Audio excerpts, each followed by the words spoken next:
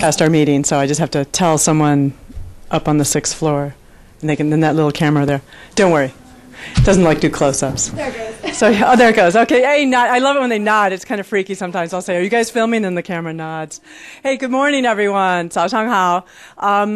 Most of you are kind of China Environment Forum Mafia, but just in case we got a few newbies in the room, my name is Jennifer Turner, and I've been directing the China Environment Forum for 10 years. A decade. It's rocking. And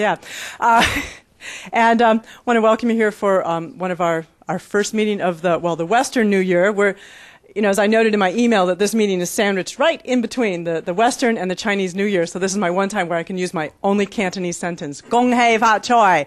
Happy New Year. Xin nian kuai le. Year of the Ox coming down the pike here.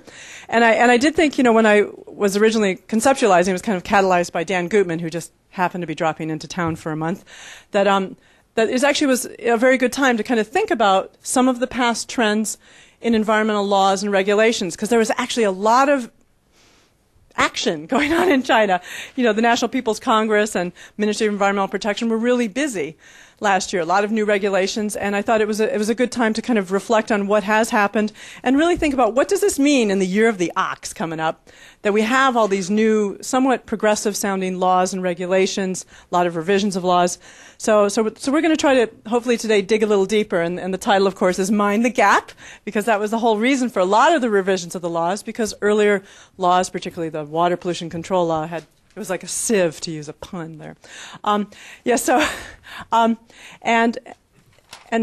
one thing I wanted to note, maybe it sounds kind of schmaltzy, but last night as I was thinking about this meeting, I was realizing how lucky I am to be having this job, because I've over 10 years, I don't know, you get kind of schmaltzy after 10 years, but just thinking about how I've been very lucky to bring to DC a lot of government, NGO, business researcher folks from China and around the world, and who are really interested in exploring cooperation with China on environment and energy issues.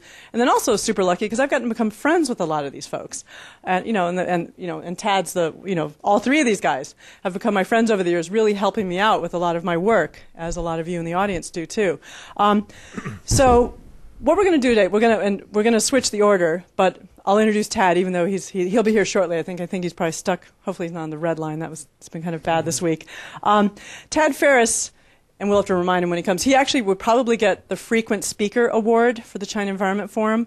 I mean, not only because he's local, but he's very gracious in giving his time, and he also has just an incredible knowledge of on-the-ground things that are happening in China on their laws, because he's helped to write a lot of them. And if you can get him privately, he can tell you great anecdotes about government bureaucrats and really funky things going on. So he's a very fun speaker too. He's a partner at Holland and Knight, and he's a principal with their China team, and he's got about 15 years experience in working with the Chinese government, multinationals, and businesses in China on a whole broad range of environmental laws. So he's really one of my first go-to guys for environmental law. And then there's Dan Guttman, who's just overall one of my go-to guys, who's not in the States. He's in China a lot of times. He's a man with many hats. On the bio you have, it notes that he's a lawyer and a teacher. But I want to add on there that I didn't add it there physically, but he's also like me. He's like, Dan, you're a matchmaker. That you bring. In the worst sense. Yeah. In the worst sense. No, but try really, I met him back in 2003 when he was preparing to go do a Fulbright, to 2-year Fulbright, teaching at 5 different universities, like Tsinghua, Beijing, Fudan, Nanjing, and Shanghai Jiao Tong University, teaching environmental law classes. And that kind of, I believe, set the foundation for him to stay. And now he's a visiting professor at Peking University School of Law, Public Interest Law Program, very long title, and a fellow at Tsinghua University's China America Center. So, he's got, very ensconced in the law community, but he also is, I think you're a board member of at least one NGO that I know of, the Roots and Shoots, and just really, so sometimes when I have really kind of obscure questions looking for kind of person that I can't find anywhere else in my network, I just email Dan and he helps me find folks. And then there's Steve Wolfsen, who is also a good buddy, neighbor here over in Ariel Rios, and that he's a senior attorney with the International Environmental Law Practice Group at EPA's Office of General Counsel, and he co-coordinates EPA's International Environmental Law and Enforcement Training Team. So it's really, again, very applied, training lawyers in Asia and Africa and Latin America on environmental law. And his work, I think it's so funny. It's like he probably does like 3 jobs, like everyone in EPA. But one little piece of him, increasingly larger piece, is working with the Chinese on environmental law, and is trying to help form a partnership between the All China Lawyers Association's Energy and Natural Resource Committee and the American Bar Association on section on environmental law and resources law. And then he's also been in charge of the General Counsel's initiative on environmental law cooperation. They've got a website, good information, so go there. So I'm going to stop talking. Do you guys want to know who's out in the audience? Is that helpful to you? One thing I will do, I will take the microphone, and I don't want like long history. I just want, if you give me your name and affiliation real quick so they know who they're talking to, real zippy, and then we'll have plenty of time for them to give their talks and for Q&A. So just real quick. Dan Mitterhoff, like everybody else, doing multiple jobs. 2 affiliations, Central University of Finance and Economics in Beijing, University of Maryland School of Law in Baltimore. Ken Lieberthal, normally at University of Michigan, this year at the Brookings Institution. Helen Raphael, Resources for the Future. Sarah Wegmiller, Environmental Law Institute. Bob O'Connor, National Science Foundation. Kristen Igeski, SAIC. Erica Skull, American University Global Environmental Politics student and former intern here. Wenyu Xu, Tsinghua University School of Law, now a legal intern in NIDC. Dan Klotz, Pew Charitable Trusts. Corey Buffo, EPA. Britta Johnson, EPA. Jen Blon, EPA.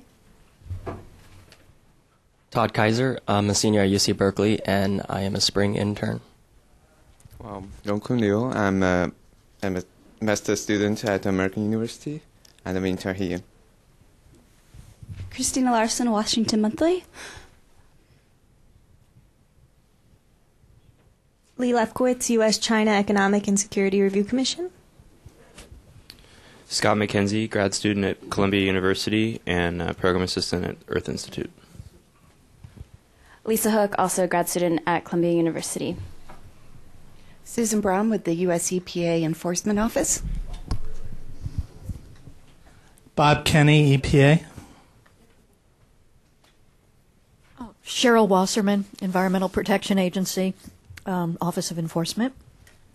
Jen Lee, I'm visiting scholar from China, and I'm doing my intern in EPA now. I didn't know that. Gary Waxmansky, EPA International Affairs. I'm Bill Sontag with US EPA, the Office of the Chief Information Officer. There seems to be some tribal behavior with the EPA today, doesn't it? Cassie Stevenson, I'm a master's student at American University and an intern here at the Wolfsen Center. Paul Hoff, Garvey, Schubert, and Bear, and just completed working on a project on the China environmental laws as they apply to the steel industry in particular. Oh, no, Paul. Yeah. Dave Gravelisi, another person from EPA. I'm from the Office of General Counsel. Erwin Rose, Department of State, Bureau of Oceans, Environment, and Science. Lauren Withy with the World Resources Institute. Nat Green, Social Science Research Council's China Environment and Health Initiative.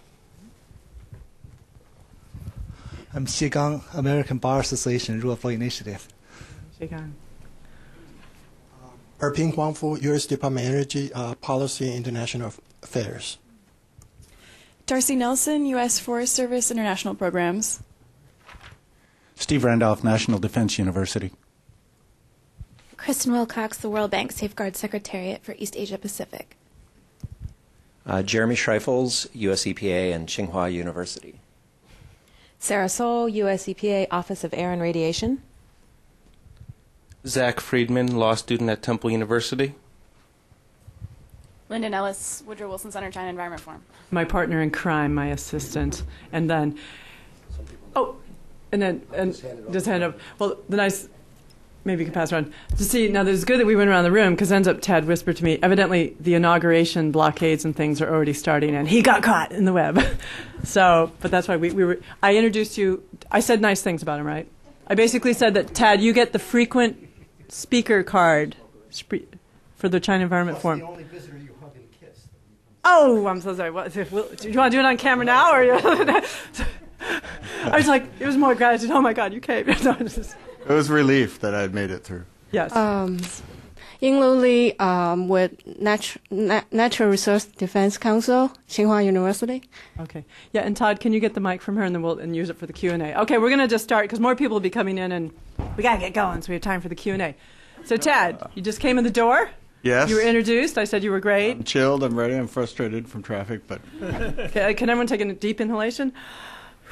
I'm a yoga teacher. Actually, a lot of people here are my yoga students too. It's another story. Tad Ferris. Oh, Tad. Who came and switched confused them? It wrong. This is yes. Here we go. Thank you. Oh, I think initially he was supposed to be here. Thanks, Helen. Attention to detail.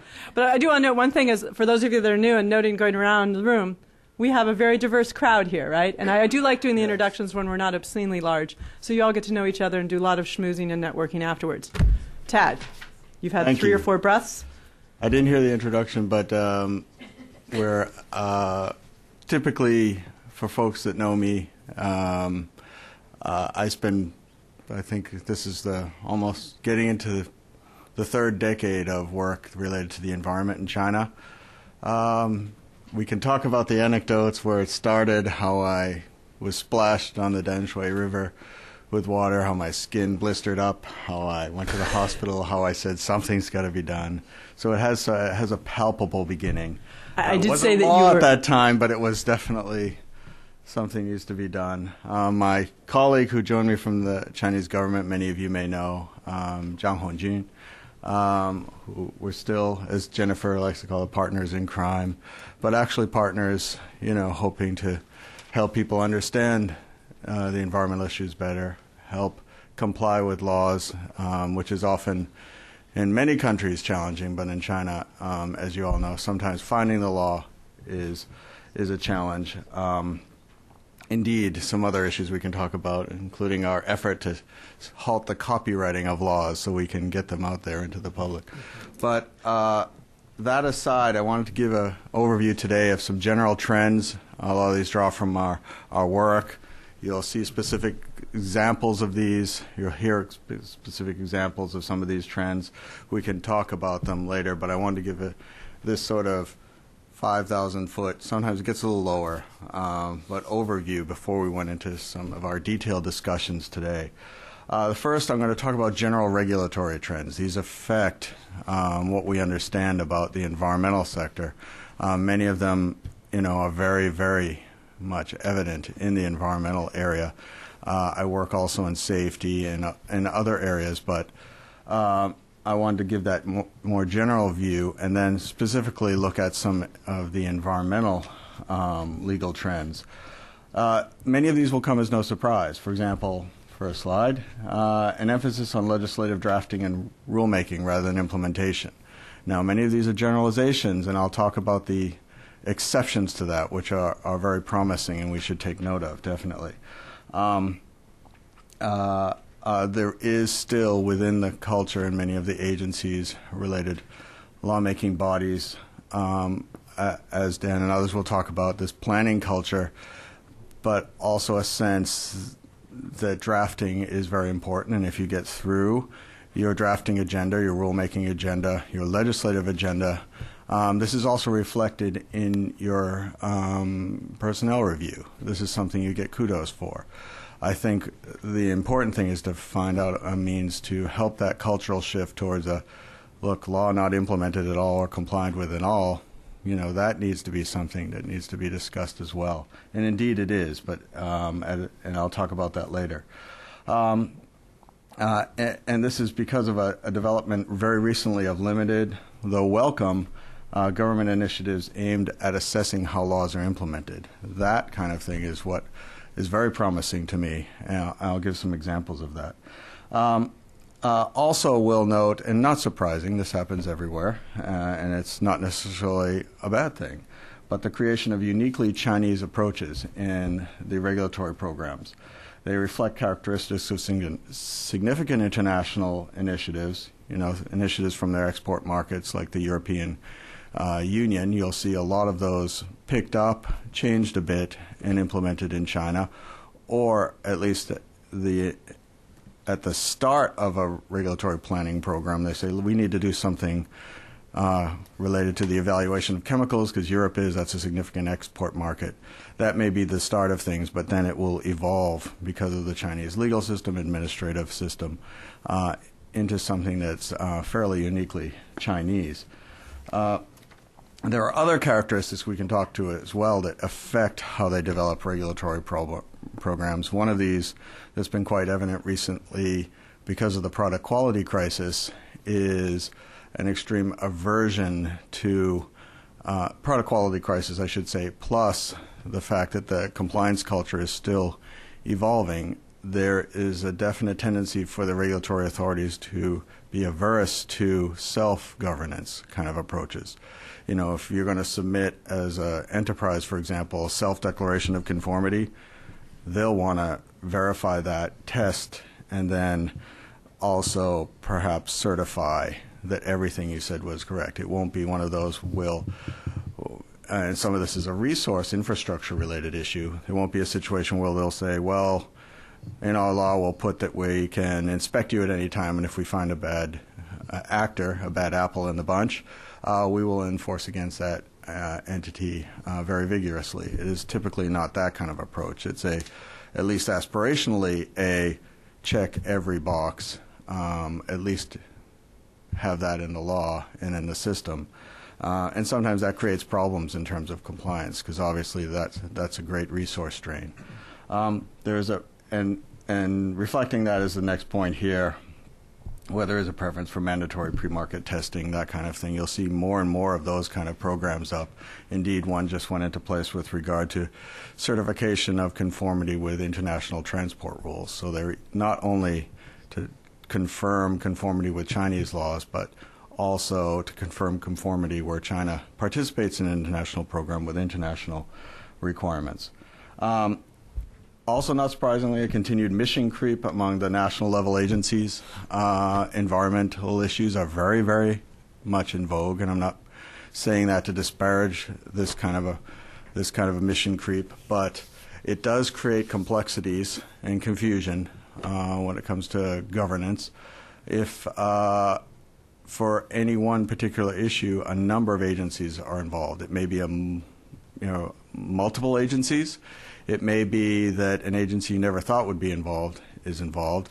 A good example of this shifting mission creep is with their waste electrical and electronic product recycling program. It's often referred to as China We because its start, as I mentioned before, was the fact that the European Union has put in place a We directive to govern the take-back and recycling of these products. This is still draft in China, but the ball keeps changing as to what agency will be implementing this. Interestingly, the lead was the National Development Reform Commission. Very recently, it looks like the Ministry of Environmental Protection may actually take the lead on implementing at least this law, which will eventually come out from the State Council. So while that seems to be moving towards more the Environmental Protection Ministry, it is not always the case. You will have the Ministry of Commerce initiating environmental rulemaking activities, Administration for Quality, Supervision, Inspection, and Quarantine, the Port Authority, also the governing authority for their standards administration, for their certification authorities, involved in many, I would say, environment-related activities. Ministry of Health, increasingly, all of these agencies are assisting with this. As I mentioned earlier, there's a heightened sensitivity over product quality. And I wanted to jump to this because it's been very interesting to see how the effect of this on the marketplace in China. Many, as you've probably seen in the news, if you haven't even been following this closely, many enterprises are shutting down. Many of these smaller supplier shops, et cetera, are shutting down. And there's a growing awareness that, well, they didn't have one iota of a compliance culture. They basically ignored these safety rules. They ignored environmental rules as well. They ignored rules in general in terms of that to have that sense of stricture. Why, for example, even getting down beyond law to why, if there's a contract with specifications that says, okay, in China, the lead content rules may be subject specific. In other words, lead would be restricted for toys, but lead might not be restricted for something else, like an industrial container, for example. Why is important if the specifications say for this, do not use a mixing machine that has been used at all for lead-based paint, why that's important to pay attention to. You don't just wash it out and then throw in another batch of non-lead containing paint. It's interesting to watch how that will shift in terms of the government's pushed for these smaller entities and medium-sized entities to develop compliance cultures as they've tried to push with regard to their larger state-owned enterprises. It wasn't that long ago, actually, that they issued a rule that required that the state-owned enterprises establish the Office of General Counsel. Before that, there was no requirement. You could have no legal entity within your state-owned enterprise. So talk about difficulty in infusing the organization with a compliance culture if you have don't even have lawyers at all involved in the process. It's no wonder. And it's not surprising for those that have followed the history, obviously, because this is still something in terms of a move and evolution within the sense of, the role of lawyers and what they're responsible for, and the fact that they're not only involved in disputes, which I think is something that is challenging. I still get the question often when I'm there, if I don't put on an academic hat or put the legal hat, what are you doing here? We're not involved in a lawsuit. That kind of sense, which is unusual because many of the places I've been in Asia, there are many individuals with legal educations. The bar pass rates may be very, very low, but the law school participation is very high. Maybe the other folks can comment on that. But some other of the regulatory trends I'd focus on is, with some great applause, that there's been a focus on government capacity building and intergovernmental investigations with regard to compliance with laws. There's still challenges with regard to infrastructure, personnel, political compromises that frustrate some of these enforcement activities, but there is more and more of not only a look at the regulated community, but also looking at the administrative bodies and saying, look, you just enforce nothing. We need to fix that. And you may have seen in the news as well, especially if you follow the Chinese news, reports, not just internal PR, but reports that really show that they're very free-handed with some of their sanctions against the administrative bodies that are enforcing laws. I want to push through some environmental law trends quickly, so we have a little breathing room at the end of this. But obviously, there's an enormous focus in China on waste controls, particularly new measures governing the import, export, and domestic management of hazardous waste. This is no surprise. Ever since the Basel Action Network report, they caught the Chinese officials, fairly by surprise, interestingly. But there were many internal reports that highlighted the fact that you've got, very problematic dismantling operations in Guiyu and other locations. There's a lot of this waste that ends up in China. And the activities are against Chinese law. Where's the enforcement? I think that was the thing that caused the greatest action. It wasn't that they needed to implement a law. They would have done that fairly quickly. But the fact that this was already violating a number of Chinese laws that caught them great surprise. But also in the rulemaker fashion, they said, well, if they're not paying attention to those laws, let's issue a whole host of new laws. That's why you see this tendency. It's an interesting characteristic where you can tell often if you monitor laws coming out very closely from the various agencies, which, is one of my more bizarre personal pastimes.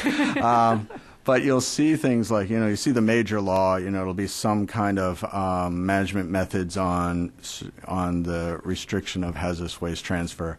But then after a while, you may see circular on strengthening management of the laws on hazardous waste transfer. And then you'll see something like interpretive letter or opinions on vigorously implementing and you'll see that almost that repetitive fashion. These will be shorter documents later on, but you'll see, no, we really mean it. And sometimes those will have effect, but you can see that tendency, which is an interesting attribute of the legal system. There's a great expansion of product labeling programs, particularly those addressing energy efficiency labeling. Those are there is a new host of governing, for example, computer monitors, et cetera, that are coming out that are enforced as of March this year for certain of the products. Energy, obviously, is one of the greatest energy efficiency, energy conservation. Obviously, that hits at the heart of a lot of what China is thinking of in terms of economic objectives, so it will be very much a priority in the coming year. Increased environmental oversight of companies that are publicly listed. That's an interesting program that the Ministry of Environmental Protection has initiated with the Securities Exchange Commission, et cetera, that really says if you're going to be publicly listed and participate in that glorious entrepreneurship, that we want you to also make sure that we are able to review your environmental compliance record. Enhanced provisions supporting citizen suits aimed at redressing environmental harms. You'll look at their water pollution prevention law, other amended laws that have come out recently that are greatly strengthened provisions. We had a talk recently, just last month, with some of the attorneys who work that I know that this group has spoken to in the past, Wolfsen and others, who work in a legal clinic fashion with the communities to help them pursue legal actions to redress environmental harms that they've suffered. And interestingly, although the numbers are still very frustrating, some of the things that I look at that are very positive, and I can share some of the records of their, in English or Chinese, depending on what you want, of their recent lawsuits. The things that are very positive are the facts that judges are now willing to entertain a lot of these claims in terms of even emotional harms and other harms, the concepts that were previously just rejected because of the challenging nature of a lot of these environmental cases in terms of causation, other issues. There's also been, to our great relief on those seeking information, the clarification of the nature of environmental information that the Ministry of Environmental Protection can make public. They've actually listed it out. You can, almost in saying, these are the things we can give you. Previously, as you know, back to the anecdote side of things, it's still a challenge in terms of access to law, not just because they copyright standards or things of that nature, or they don't put everything on the web. And indeed, that is improving greatly, particularly with the original language documents. The fact that draft laws, however, the administrative regulatory system in China doesn't provide for notice and comment in a very specific manner. The fact that draft laws still could be considered government secrets. That's something I always warn people about. Usually it just goes on passing it around, but if ever they wanted to make an issue of it, indeed they can, and they have. Vice ministers have been sacked because of releasing draft laws when it wasn't allowed. Yes, it's very laudable that you do see, for example, draft laws in the People's Daily, which is an extremely public vehicle for dissemination. But what happens is after that goes back into the system and they make changes and everything, you may never see that again until it's final. So it's still some ways to go for transparency. Always harken back to my anecdote about when I asked my friend at the then National Environmental Protection Agency to send me a standard because I didn't have time to go meet up with him after our initial meeting to discuss an issue. And he said, sure, I'll just hop it in the mail, no problem. The Postal Administration refused to send it abroad because they say that we cannot send Chinese laws outside the country. And of course, my friend, who is still, for those that know, Biatao at the Ministry of Environmental Protection Administration, would have none of that. But he's a rare person that would take that on. But it just shows that culture. There's still, in some areas, very, very strong.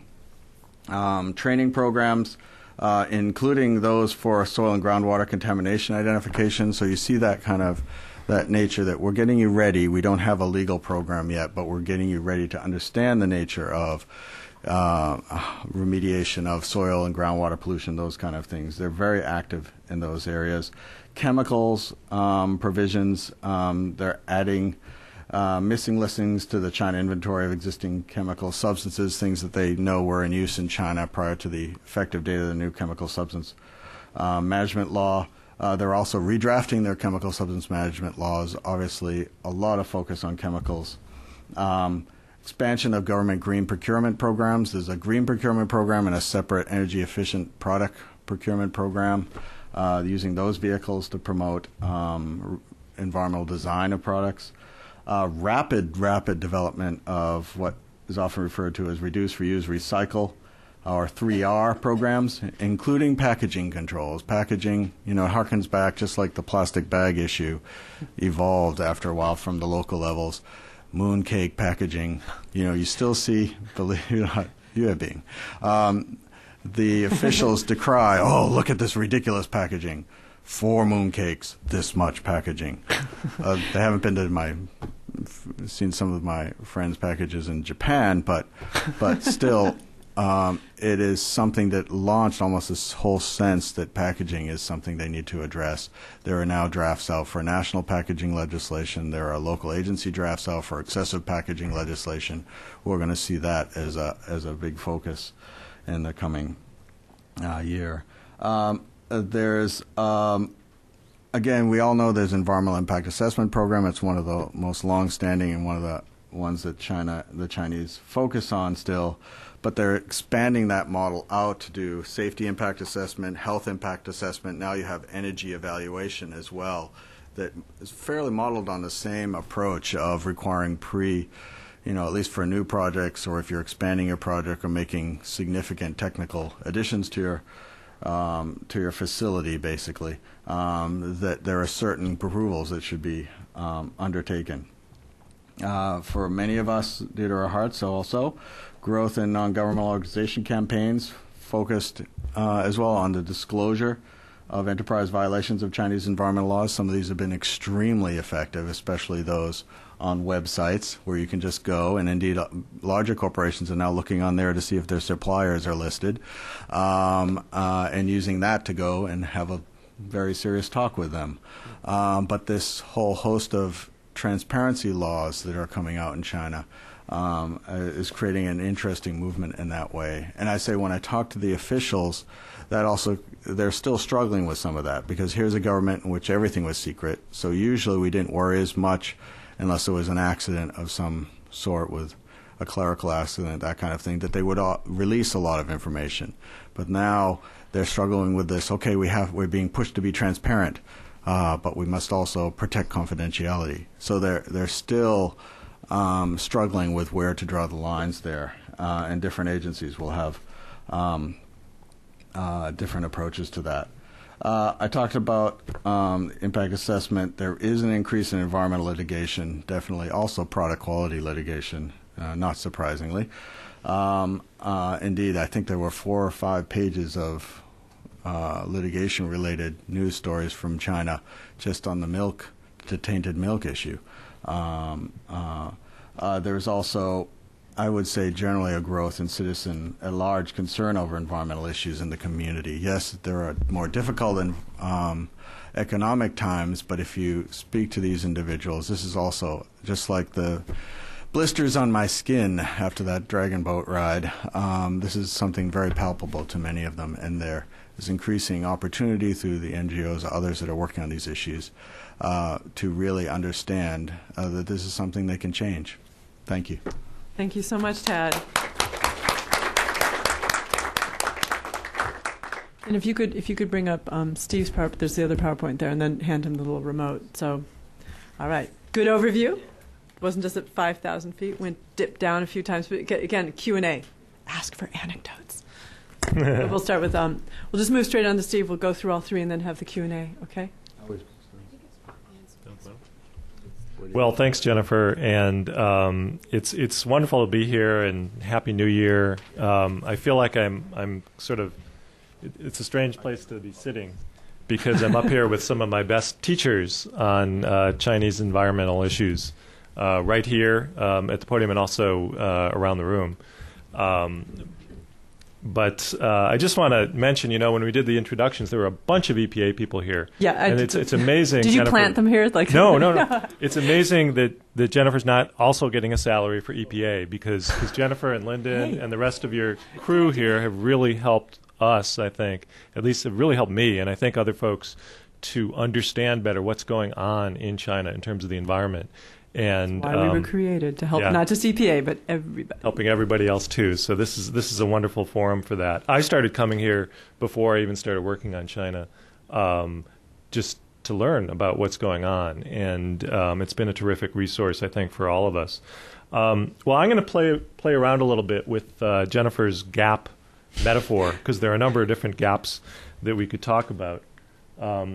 This is a fun picture of celebrating. This was from before the Olympics, but celebrating the Olympics. And Steve, let me interject. For people online, we do have these PowerPoints online. Just want to make sure in case they didn't see that. Continue. So the image here is a very happy image, also a very kind of natural image in a way, and also you feel pretty safe looking at this. Frolicking, yes. But and this is of course the image that China has promoted and that China has wanted, and then there's sort of this counter image that emerged of when you look behind the wall, you see that there's actually also been a lot of destruction in the name of economic growth. And there's been protests, there's been the product scandals, so you have this counter image at the same time. So one of the gaps here is this gap between image and reality, or maybe I should call it between aspiration and some of the things that are actually going on.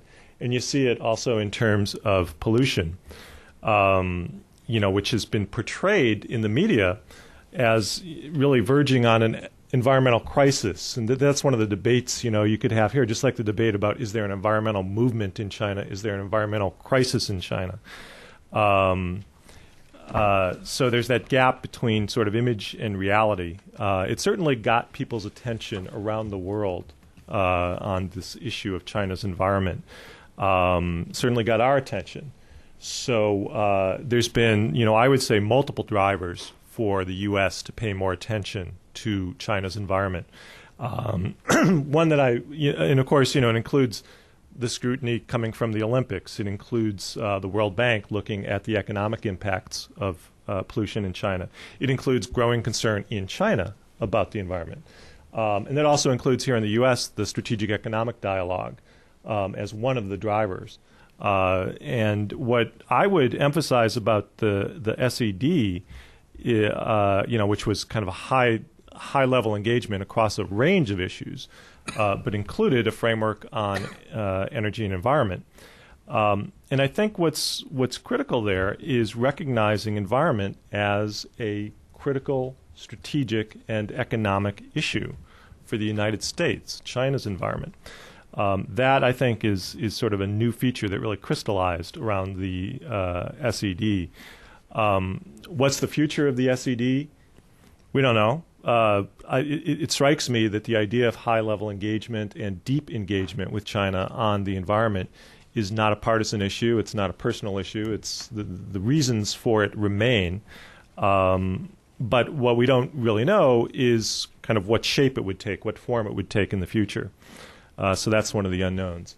In terms of the evolution of environmental law, just sort of a quick comparison.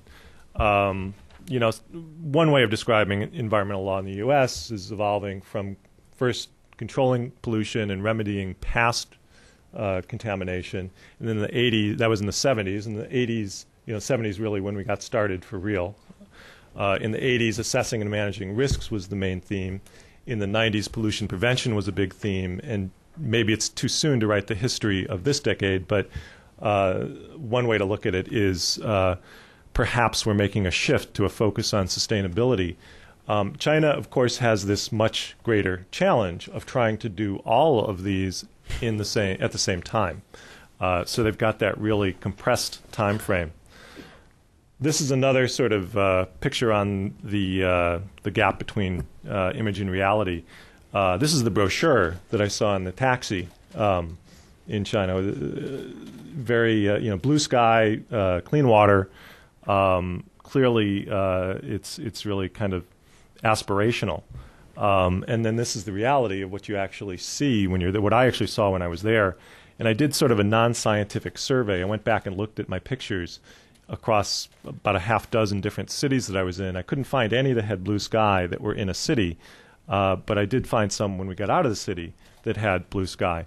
And of course, there's the controversy about the blue sky days and are the numbers real and what do the numbers really mean? We have an article in the Next China Environment series that goes into great detail on that, so we'll answer that question. So this is one of the gaps also is between environmental law and policy on the books and then implementing it. And hopefully that's part of how you get from the dirty picture to the clean picture. China's environmental laws, they have drafted a lot over the years. Some of the challenges that we see as we look at those laws are the mandates in the laws clear, or are they drafted more as aspirations? Are there implementing mechanisms? Wang Sanfa from the Center for Legal Assistance to Pollution Victims has said that a lot of Chinese environmental laws just don't really have workable implementing mechanisms. It's just not in there. So that's another question we ask as we look at Chinese laws. Are the roles and relationships defined? And this gets to the question that often comes up in this room about local protectionism.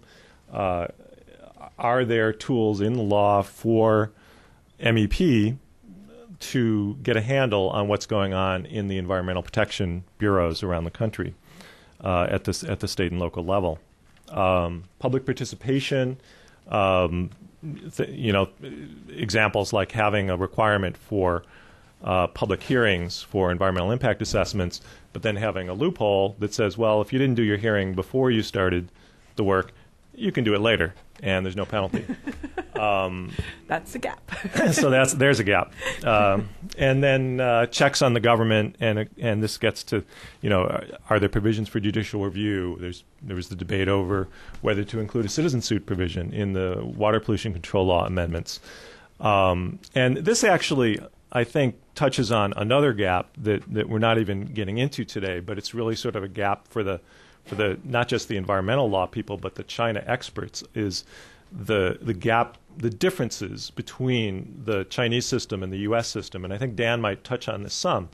But the systems are so different, and so are our expectations as American lawyers looking at Chinese laws. Are these expectations even realistic? Or another way to look at it is, as the leadership in China has embraced the rule of law at the rhetorical level, but how much progress is really being made towards that? If you don't have that, if you don't have independent judges and so forth, then all this talk of laws and enforcement and that kind of approach, the regulatory approach, really isn't in an environment where it can work until you have that larger system. So, it's a gap, or another way to look at it is sort of maybe there's parallel evolution going on at the systemic level, rule of law, and also at the more specific environmental level. We hope anyway, but that's a big question. Here's a picture of a great big gap. So this is just Jennifer's metaphor again. There's all these very fancy buildings. You could sort of analogize them to the very nice laws on the books, nice-looking laws on the books, but there's this big gap there in the middle. And you also see around the edges, there's all these cranes. They're apparently still working on a lot of the buildings. So I like that as a metaphor for the gaps, both in the laws and in the implementation of the laws. So there's ongoing construction. And I should also mention, the gaps aren't just in the laws. There's also, issues of capacity, issues of resources, funding. So it's not unique to the legal piece of the environmental policy equation. China's ambitious legislative agenda, open government information law last year, I think an interesting question there is, I think as Tad alluded to, are the confidential business information and state secret doctrines constraining disclosure of information? And it's, as I understand it, there's a lot of flexibility for different jurisdictions to handle it differently. But that's something definitely to watch. I think one good sign on that was that MEP's predecessor, SEPA, was the first agency, I think, to come out with their regulations. Same day as a broader Freedom of Information Act. So that seems like a positive sign. The water pollution control law, stronger enforcement provisions. Professor Lee has written eloquently in the recently for the China Environment Forum about the sort of nascent public interest litigation possibility that's in there. It didn't quite go as far as the citizen suit provision that some had hoped for, but there maybe is this provision that's sort of a nascent public interest challenge provision, perhaps. And also in this round of amendments, stronger legal basis for a permitting system and direction to issue regulations to define that permitting system.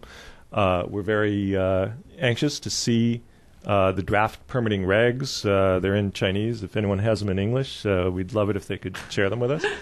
But I think Careful.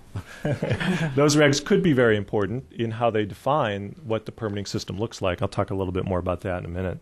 And then chemicals and soil pollution and contaminated sites. These are areas where MEP has specifically asked us to help them understand how our laws work, so that they may not use any of it, but some of the aspects of it might be useful for them to think about as they consider further legislation in this area.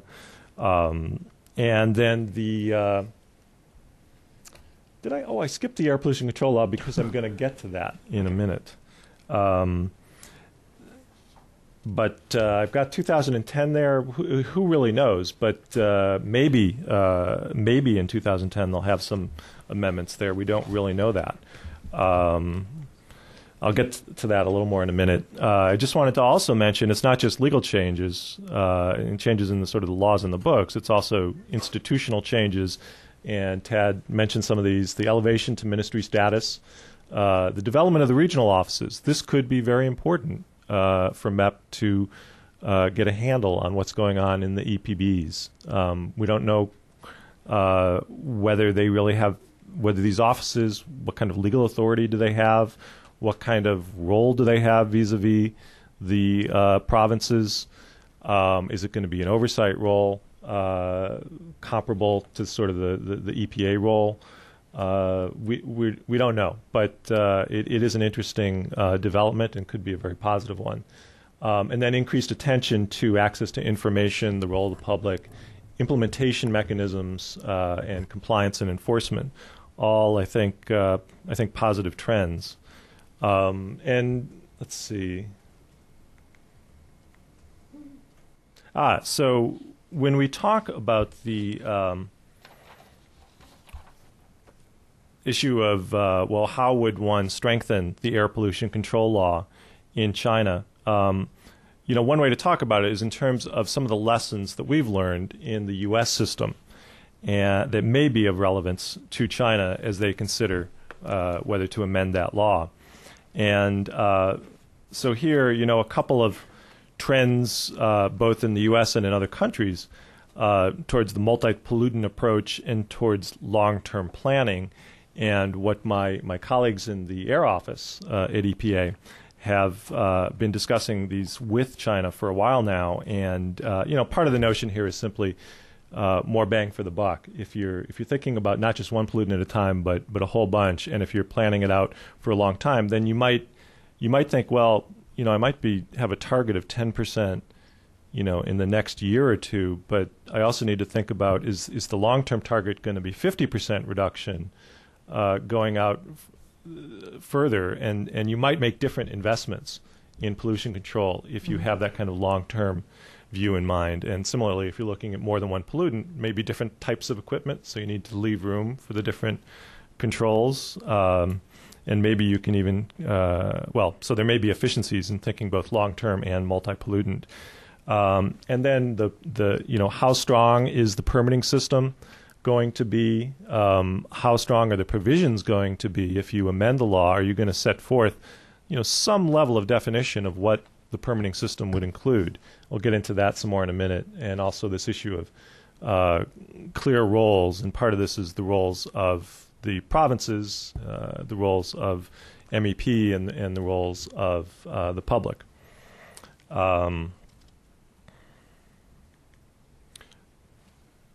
So to go back to the U.S. example, we have a fair amount of definition. Obviously, it's not all in the law. It's not all in the Clean Air Act. And of course, you don't necessarily need to have an 800-page law. That wouldn't necessarily be my recommendation. Some of it can be done in regulations and directives down the road. But I think what is useful to think about is there is a fair amount of definition of both the permitting process and the roles in that process for the feds, the states, and the public. So one issue might be, would the public have the right to object well, let me back up. Would the public have the right to see what a permit looks like before it's issued, and perhaps a role in that process? Would a downwind state have the ability, and would the downwind state have a role under the law in what the permit ends up allowing? This is something that is also plays out in the Clean Water Act in the water context, where and this always kind of surprises people in China when we talk about this, but a downstream state has a role under the Clean Water Act with respect to a permit upstream, and they can put some obstacles in the way of having a permit go through that would allow too much pollution that would degrade the water quality downstream. It's similar, but a little bit different under the Clean Air Act. And so this is another question. The sort of the cross-boundary pollution issue is one that China's been very concerned about. So we're explaining how we deal with that and trying to get them thinking about those kinds of approaches is one. And of course, the U.S. approach is one model. There are other models out there, and ultimately China's going to do something with uniquely Chinese characteristics. So this is really all just kind of food for thought rather than, prescription, do it this way. And then, of course, the federal role vis-a-vis the states. And here, in the U.S., the federal will set the floor, we authorize, though, the states to implement the programs in most cases under our environmental laws. And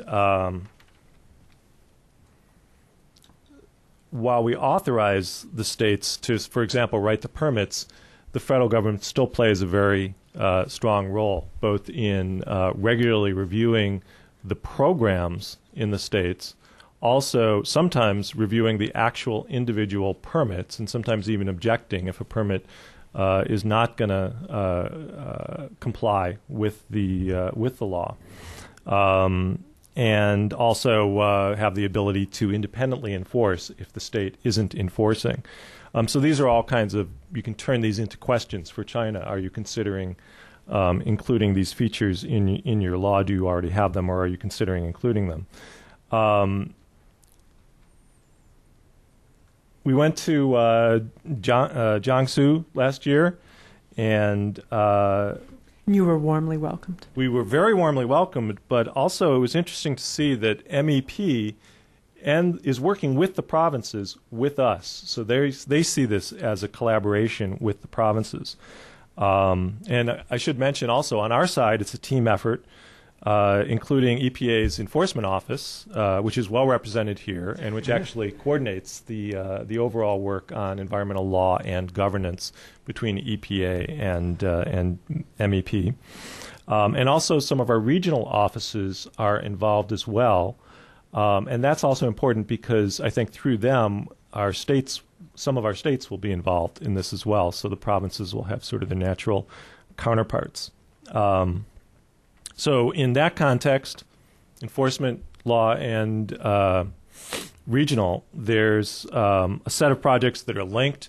They cover not just law, but also environmental impact assessment, enforceable requirements, development of the regional offices in MEP, the enforcement system, and then, so that's sort of looking at, one way to look at this is concentric circles, right? There's the law and enforcement group, and then you go out further, and there's also air and water and waste and toxics, and we're working with those offices in EPA on this as well. This is not in isolation.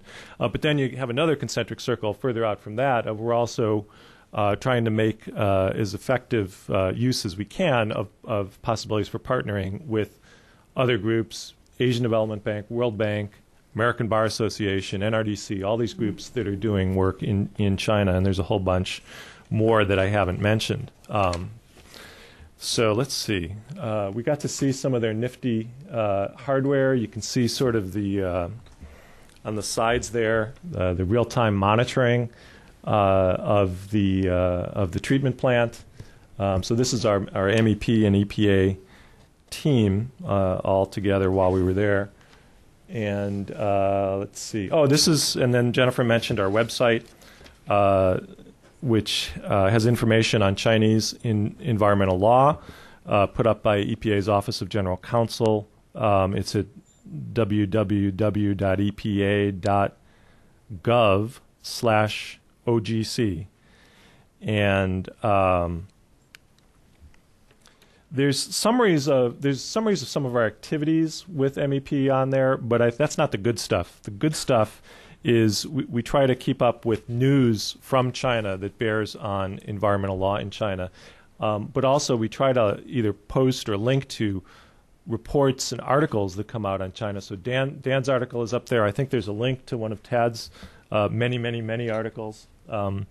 And also, you know, the OECD report, the ADB stuff. There's stuff from the Council on Foreign Relations, Liz Economy, American Chamber of Commerce, NGOs. So that's sort of, to me, that's sort of the good stuff that's on there. So anyway, to go back to the metaphor, the legal framework is under construction. It's broad, but it's still evolving. We talked some about gaps in the laws and implementation, but also in resources and also in the legal system itself. And we're hoping to achieve this harmonious state eventually. Okay. I was liking people. I haven't had anyone in a chungy like that before. It's good. All right.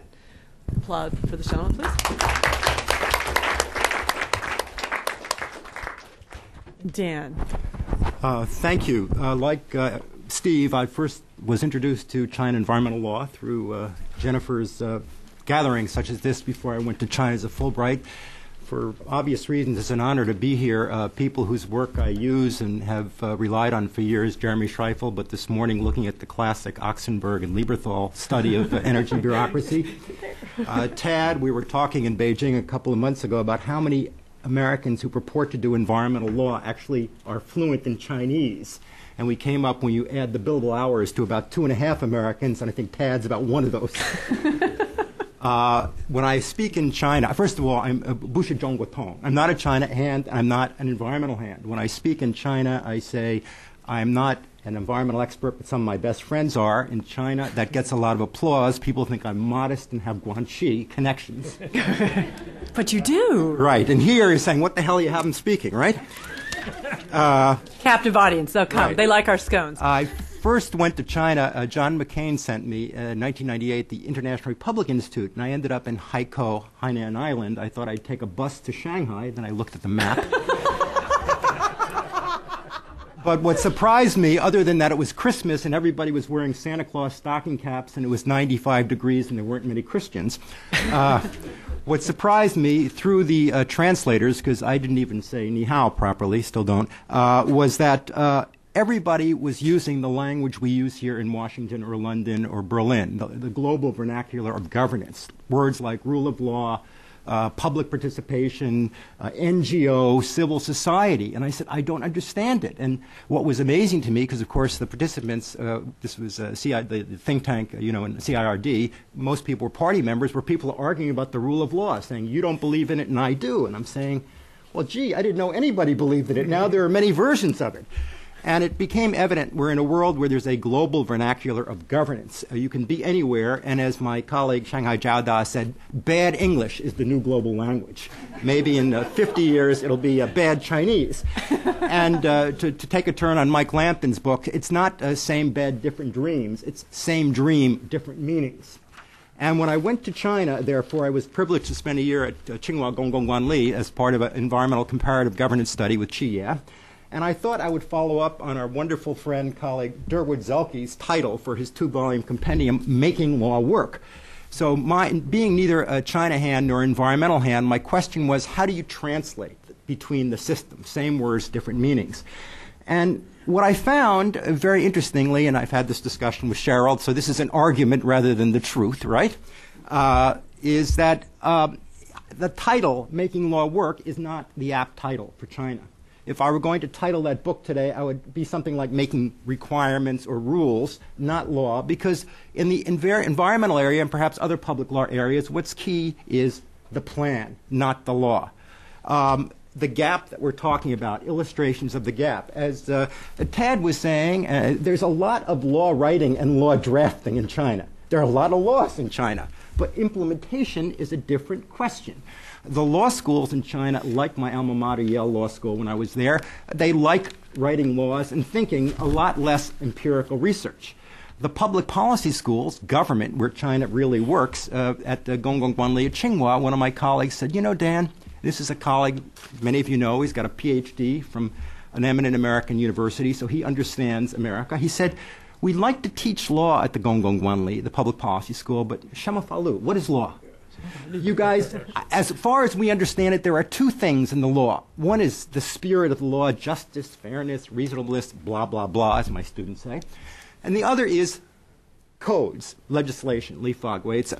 But China, we have 2,000-3,000 years of tradition about fairness and justice. This is what the government is about. This is what we teach. And these codes, we have many of them, but they don't work. So what are you teaching us? So there's a real ability to repeat by rote without comprehension. Where the rubber hits the road, we go to, as Tad, we all know and love Bia Tao. But how many other lawyers are there in the MEP? At the local level, Steve showed the picture of Pudong, the signature, in Shanghai signature. My colleague at the Pudong EPB says, well, we don't have any lawyers on our staff. So when we're talking about law, how do you have law without lawyers? Steve showed the... Well, that's probably easier. Probably be fairer and better, but I don't want to get into that because I'm a paid member of the profession. But Steve pointed out as an example of the cyst transplant, I know EPA, this regional office transplant. A wonderful presentation by Wang Sanfa half a year ago. I think Steve was there. The regional office structure in China has no legal basis. Yeah.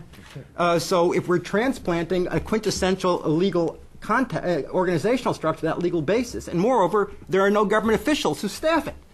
So into this question, what is law? How does it work?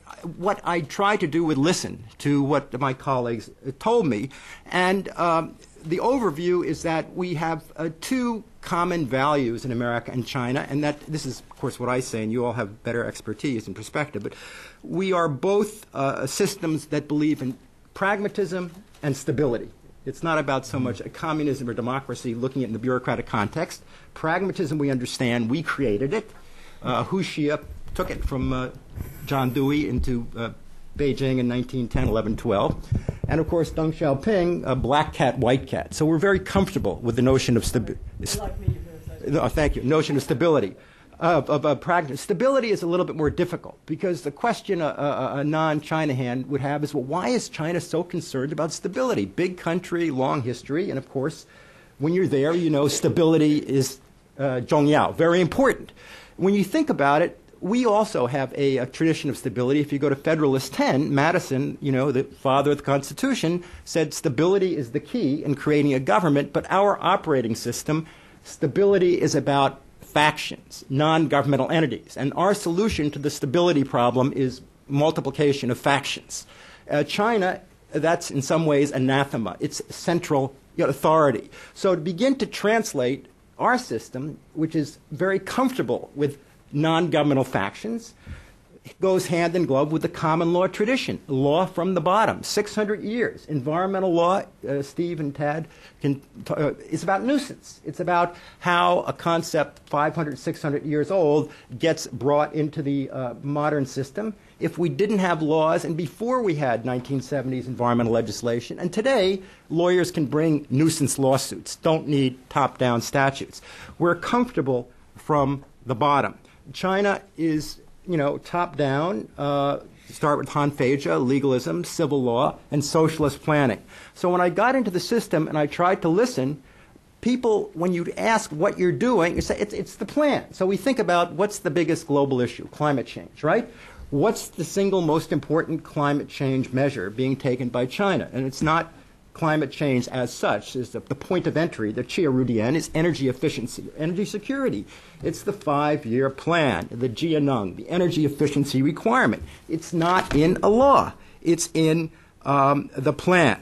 So what do I mean by plan? And it's a little bit humbling to be here with Ken Lieberthal because, you know, but and I just looked this morning at the 2003 edition, which I'm teaching. I think you say the plans were fading out, yet economic plans, and I'm sort of arguing to the contrary. What's happened is that Guiwan, not you. Okay. Okay. Many plans in China. There are plans at all levels. The top plan, of course, is the Beijing 5-year plan. Many topics. Plans, of course, can be hortatory. We should do better. But when I'm talking about the plan, I'm talking about something that, from an American lawyer or a legal anthropologist, looks a lot like law, meaning something by which the government states, we will do this, then effectuates it by a set of what I, as an American lawyer, would call agreements. In the Chinese context, it's the target, mubiao.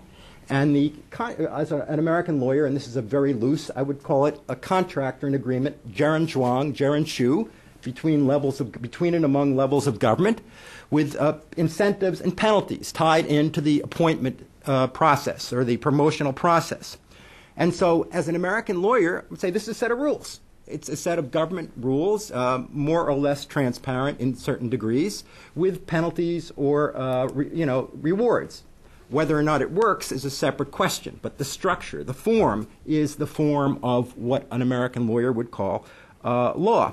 At the central level, the 5-year plan, there are now 3 primary energy or environmental requirements. The energy efficiency, which is the close to the climate change. In the environmental area, it's the sulfur dioxide and the COD, combined oxygen. But every level of government has plans. So we go to Nanjing, we talk to the local officials. Probably the key adder for their environment is restaurants. You find out, Wang Sanfa teaches us, the biggest environmental problem in China, according to many people, is restaurant noise, restaurant smoke. Beijing is not going to be setting rules for restaurants. So you go to the local level and you find every kind of requirement. So you find things about we've got to make 10 wastewater treatment plants or 100% compliance with this. Or my favorite was we should have like 3 meetings of the, this year, right? It can be anything. It's a grab bag. Some of these are public. Xiamen and Dalian put them on the web. In Beijing, you go talk to people, they say, we can tell you our clean air day requirement, but the rest of it is a secret, right? So they look like American law. They have point systems so that the EPB head in a local area will get 10 points for having 3 meetings a week, or 12 points for cleaning up this. It's a point system. So what is the relationship between plan and law? And here are some very interesting comparative questions. First, are plans law? And this is what I think. Obviously, we discussed these. You guys can tell me I'm wrong. My reading as a non-China hand, non-environmental expert is that plans are legal. They are legal in the sense that the Constitution of China provides for plans, and that statutes provide for plans, and that the State Council or the local, Renda, authorize plans. They are legal. But they are not law. What do I mean by they are not law? Well, the Li Fa Fa, the law on laws, which provides for reconciliation, conflicts of laws, does not define a plan to be a law. So they are legal but not law. I note that some of my Chinese colleagues who study American law and many American lawyers would say they can't be law because they are not enforceable by the outside, by third parties. A lot of Chinese, mistakenly over-enthusiastic about our system, from my perspective as a practicing lawyer, believe that whenever the government violates the law, somebody outside the government can enforce it. In fact, that's quite ahistorical. In America, we have something called sovereign immunity from the common law tradition, which has to be waived, and we have the modern doctrine of standing. Until the 1946-47 Administrative Procedure Act, you couldn't just do notice and comment. Today, representing workers or whistleblowers, it's very hard to get into court on many occasions, because even if the government violates the law, you can't do anything. So that there is no third-party enforcement in my structural functional perspective doesn't make it not law by an American context. Plan and law, conflict or consistent. Here there's a tremendous gap in research. It's a profound failure not only on the Chinese side but the Western side. And I'm probably wrong, you'll correct me, but looking back, since your 1988 book on the energy and environment, there has been a kind of evacuation of the territory of the study of Chinese bureaucracy. People are now studying, business. They study piracy, IP. They study internet, but no bureaucratic structural. It's a total void. And I say this to get people to tell me I'm wrong and tell me where the examples. Probably an exception that proves the rule is the terrific book by Benjamin von Reusch from Leiden last year, 2 years ago. It's a case study of Kunming environmental activities. He talks about the law and he talks about campaigns, but there's nothing there. The hole in the donut is the role of the plan. So one is there's a gap here. And two is that there are very few lawyers in China environmental agencies. So there's nobody sitting there, as there are in our EPA, saying you can't do this, this is at odds with the laws. So the Li Fa Fa doesn't provide for reconciliation. So one is we don't know. Two, you've got three kinds of cases. One, as in the climate change, Jianong energy efficiency, you've got plans where there is no law. Two, I think there is really clearly a resource allocating function that the plans de facto fulfill. So, for example, if you've got the number one thing that Wen Jiabao is concerned with is the energy efficiency requirement, and that's tied to your promotion, you're going to do that, then follow a law. Or alternatively, if there are some laws that are addressed in a target and others are not, you're going to follow the plan. A second part of it that's very interesting is, I think, maybe a third part, the plans seem to me to be tied to monetary resources. You guys from EPA know better than I do the role of federal incentives, right, in getting localities to act.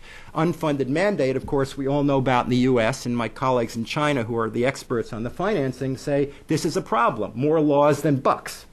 My understanding, and this is a hypothesis, is that in the planning system, that is a resource allocation. So when the Pudong environmental EPB is tasked by the mayor to set the targets, they go to the other agencies in Pudong, the infrastructure agency, the IT agency, they draw up a list of things, and they say this is going to require X billion RMB, and then they go to mayor. And so they get resources. You don't have that, as far as I can tell, with laws, so that there is a positive resource incentive. In addition, also, there is the promotional incentive, and there is a number of the actual local Mubiao targets I've seen, the local EPB will get resources in exchange for performing. So in the American sense, there's consideration for this contract. So basic question is, what's the relation between plan and law? My Chinese colleagues say, Dan, fit together like a hand and glove. Laws are abstract, hardly ever changed. Nobody pays much attention. Plans tell you what to do. Well, this is, I guess I read that as saying, well, you could put anything into a plan and it wouldn't be inconsistent. But what you get is the law says the air should be clean. The plan says 180 days. Now, in some ways, this is not dissimilar from our system, and you're the expert, Steve, where the clean air law says the air should be clean, but Los Angeles says we can't do it now. How about another 5 years? It's sort of, you've got a negotiated process. 2 or 3 very interesting further questions when you compare the Chinese planning system to the American system. One is this key question of GDP versus environment. This is something that I didn't appreciate. It's quite counterintuitive. I had been under the assumption that GDP trumps all. We all know this. This is what China is about, GDP. Well, let's compare the American system and the China system. Take the Clean Air Act. We are a law-centric system. Congress passes the Clean Air Act, and it's a health-based standard, right? Mm-hmm. The ambient standard. Yeah, well, and you don't take into account GDP, right? Mm-hmm. So EPA writes the enabling regs. Industry says this is an outrage. You didn't do cost benefit. You didn't do this. The court under Chevron says, hey, you got to change the law. In our system, once this GDP balance is made in the statute and interpreted by EPA, it sticks. If you don't like it under Chevron, you've got to change the law. But in China, because of the Tiao Kuai, the vertical horizontal, and the role of the plan, what you've got is, so there is a law that the China MEP must, it's got a law. But then you've got the target for SO2 or COD in the plan. That comes through the center. It comes from the Fagai Way, the National Development Reform Commission. It doesn't come from the MEP, or it comes from the party indirectly. Same thing. It flows down to the governor, to the mayor, so that you've got a law which is out there, but the operative requirement doesn't come. The balance between GDP and environment is not made in the law. It's made in the plan. And it's a double effect. One is, in contrast to our, quote, law-centric system, the decider of the balance is not it's the center of the government. It's the Fagai Way, the governor, the mayor. The other thing that's interesting is when people say that there is a GDP trumping the plan requirement, the interesting thing is that the people who are ultimately responsible, the central actors, the NDRC, the governor, the mayor, they are responsible for making that balance. They are signing off on both. So intuitively, if the plan says you should have this environmental requirement, the people who made that requirement have already considered and are primarily responsible for the GDP. So it's not, in other words, that balancing should be made at the center, and so there's a question of why it isn't effectuated. Two other questions that come up that are very interesting is there was a workshop in Tsinghua last month, and one of the things that became apparent is that there is a governing assumption that you can't have horizontal enforcement in China, no Kuai-level enforcement. If you're going to enforce environmental requirements, it's top-down, so that the local EPB cannot, whatever the law says, it's up to the mayor, or it's up to the commerce, it depends on who's got the clout. And I was thinking about that because in our country, we assume, of course, there can be horizontal enforcement with some caveats. So at the federal level, we've got the Federal Facilities Act, and the caveat being we didn't get it till the end of the Cold War when we thought it was okay and safe to do it, right? But you've got horizontal enforcement. In Chicago today, we see that the Chicago legislature is taking action against the chief executive for, other reasons, right? And so a part of the question I have is it arguable that there is a relationship between the perceived absence of Kuai-level enforcement and the kind of secondary role of law? We have a law that, law gives authority to bureaucratic actors to provide for horizontal enforcement that you don't get in a plan-based system. A third question that's quite interesting is this is all Neibu. Biatao said, and I'm sure, inside government. And a core contrast between China and the U.S., of course, we had started our environmental law system with the notion that the big polluters are private entities, non-governmental entities. In China, of course, it's, start off as state-owned enterprises. So another core difference is the China government must enforce against sort of itself. This changes, but it's still the rule. And in that sense, the plan as the core law requirement makes sense because you're trying to get the government to work. A question I have is what happens as pollution problems spill out so that the polluters are not governmental entities. So today you've got the Jianeng, the energy efficiency, is targeting 1,000 or 1,008 large users. And so a question I've had, well, how many of them are not state-owned enterprises? So what happens if I'm not a state enterprise and the mayor or the governor says, you've got to agree to this contract? And I say, hey, where are you coming from? There's no law. This wasn't put into effect according to a law. I don't know the answer to the question. Some of my colleagues say, well, this is China. If the government says you do it, you do it. It doesn't matter whether you're a state-owned enterprise or not. And other colleagues say, no, this is a real practical question because there is the ability increasingly of a marketized system to say if it's in the plan but not in the law, not done by the law, we have a question. So summary, where can we go from here with the role of plan in mind? There are many, many interesting, useful comparisons.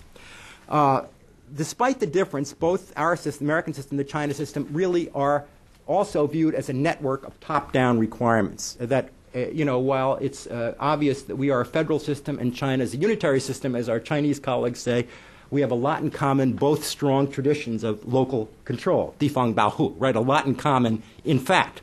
And so you've got the Clean Air Act is put into effect through state implementation plans, agreements, right? So you could compare and contrast the way that the plans are effectuated top-down, the way the agreements work, study the baselines, how are the baselines derived, the monitoring, all these kinds of administrative questions lend themselves to comparison. Two, both our systems are government resource short. It's a truism that however big governments are, there are more polluters than government. The comparison here is quite interesting on several counts. One is that our U.S. EPA, you guys know it, is 17,000, 18,000 civil servants? About 17,000. 17,000. Okay, 70,000 civil servants. The China MEP, astonishing to me, is about 300, right? So a question you ask is, well, how can this be, right? Both our systems rely on, I wrote a book many years ago, shadow government. Government contractors in the U.S. We don't know, EPA, no agency knows how many people it employs to do the basic work of government under contract. China has equivalent, the Xie the professional workforce. So I gather the number of Xie Ren, professional workforce people, are about 2,000 roughly, accompanying the MEP. At the local level in China, most of the inspection and monitoring for the environmental agencies, my understanding, it's all Xie Ren. So the Pudong monitoring and evaluation are about 6 civil servants and 100 Xie. So this is a profound rule of law question. We have not resolved it. This is, if you want to put it in today's newspaper's term, it's Blackwater. It's the Blackwater Halliburton. What do you do with non-governmental actors that are in the midst of the legal decisional process? It's a question we have that's more or less front and center after climate change and economic crisis and healthcare. And in the China system, it's not yet percolated because there's nobody testing it. Nobody asked these questions. But it's coming to test because, as Steve and I know, at the regional office, you've got 30 workers, and they're all Xie. So when they go into the localities, they say, they can't say we're the government. They may say it, but people say you're not the government, right? So this is a legal question, comparing and contrasting.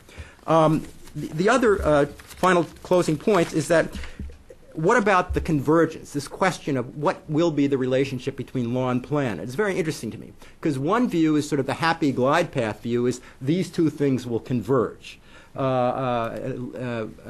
Zhang pointed out to me the 2008 Clean Water Law basically says when you do the law, you've got to check the plan. You could write into the law a linkage. But it's not clear because there just aren't lawyers in the system to check and ensure. A second thing that I think is interesting from my own context doing working for citizens and workers in the United States is, in essence, one can look at the plan and the requirements like you would look at laws and use American-style information regulation with Chinese characteristics. The government has said this is a target. The government has said that this city or this local agency has to do such and such. So if I were a Chinese NGO, I could say, great, collect all this data, put it on the web, and using two very interesting forces. One is China, like the U.S., is intensely competitive. When you compare the operating systems, our notions of competition are often about market, private competition. In China, you've never seen competition. Everybody says, too many people. We got to compete to survive. Shanghai competes with Beijing. Chengdu competes with Shanghai and Beijing. And so this competition among localities, brought home to me first by Gene Oi's work about TVEs and Susan Shirk's book about the development, the opening. City or locality competition, so that you could use the planning data as a way of forcing people to begin to work towards the state requirements. The other thing, as Tad pointed out, is the new information laws. And one of the things that's obvious in the law, they've got some big gaps, not big gaps, big exemptions. I think like national security, stability, anything that can endanger the economy. And I'm thinking that's pretty big. But what you have with the plan requirements is that sporadically a lot of these targets and data on the plans are put on the web. And so you've got some localities that say no problem. Others say this is a secret. But the fact that they've already been disclosed is, in some ways, this is a wonderful thing. So you can use this to begin to open up. Use the Freedom of Information Law not just by spitting into the wind saying, give me this information, and everybody's saying, gee, I don't know. It's never been released before. What are we going to do, right? But by using the targets as kind of a basketball backboard to bounce off, well, this has already been done here. How come you guys aren't doing it? So I apologize for the length, and the conclusion is that it's really puzzling to me why this has received, this question of the continuing role of the plan has received, and I hear Cheryl say, this is, I don't mean to say the country is run or the environment is run by this, but the continuing role as what I hear from people who tell me this is how our system works, why it's subject to so little inquiry and particular relationship to the law.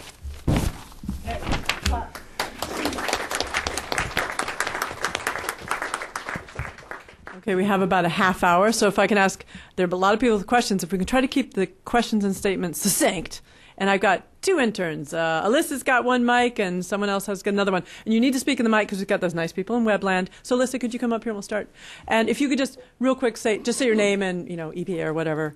Dan Meerhoff, University of Maryland School of Law. Dan, I want to question your parallel between resources being short. Shiye Danwei, most of them are not getting budgetary monies from the Chinese government. Sometimes they are, some they not. They usually get funding through squeezing those that they are regulating, that they've been entrusted to regulate. Contractors, on the other hand, are draining a lot of our resources, and there are good arguments for returning some of the outsourced activities back to government to save money. So there's one problem in the parallel right there. I have a question for Tad as well, and this is something that's intriguing me. I am not an environmental law expert. I can consider myself 70% a China hand. What about, I've been reading on the web the idea that there's going to be collective payment, that they've frozen the milk scandal litigation and said it's not going to go through litigation in Shijiazhuang in Hebei.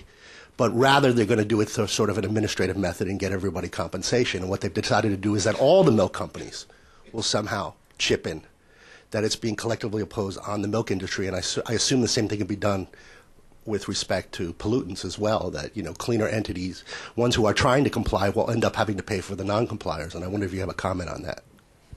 I haven't been following the milk scandal that closely. I do know, however, that one of the interesting results of that milk scandal was that I'm just trying to find I do have this, is that interestingly, Sanlu, which was behind this, was, for a long time, very respected company, very large company, took advantage of a provision in a rule on exports that said if you have a good quality background, you can receive an exemption from export inspections. Obviously that law was immediately repealed, that provision in that law. And we're seeing now that there's much less flexibility in terms of getting that sort of we're a good apple kind of regulatory relief for companies, enterprises that are operating in China. And it's unfortunate because there's already that mentality that there is, I talk to a lot of regulator friends, and there's really, if you're in the private sector, you're a bad apple. We have to be suspicious of you. People are scoffing those laws everywhere, not eating them, but disregarding them.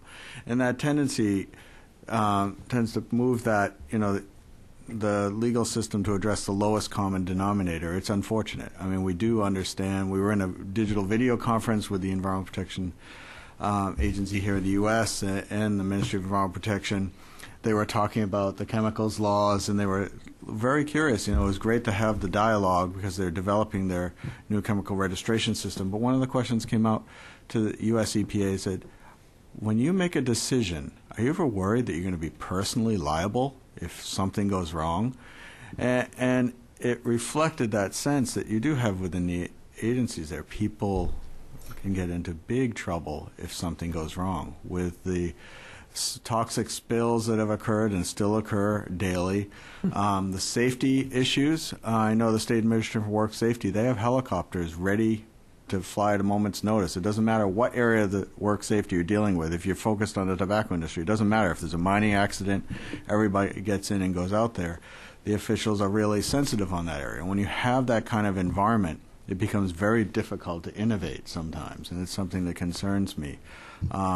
In terms of compensation issues, I do see that. I mean, I don't have the latest on the tainted milk issues, but I do know in other areas I see that focusing around, folks that are trying to go. There are enough challenges, but I'm hoping that we can look at other areas and also find the means in China to take advantage of laws. I mean, in the chemicals law, indeed, it has a provision that allows them to impose a 3-year import and manufacture ban if you fail to register. But if you go anywhere in China, just scan the web, you can find unregistered chemicals.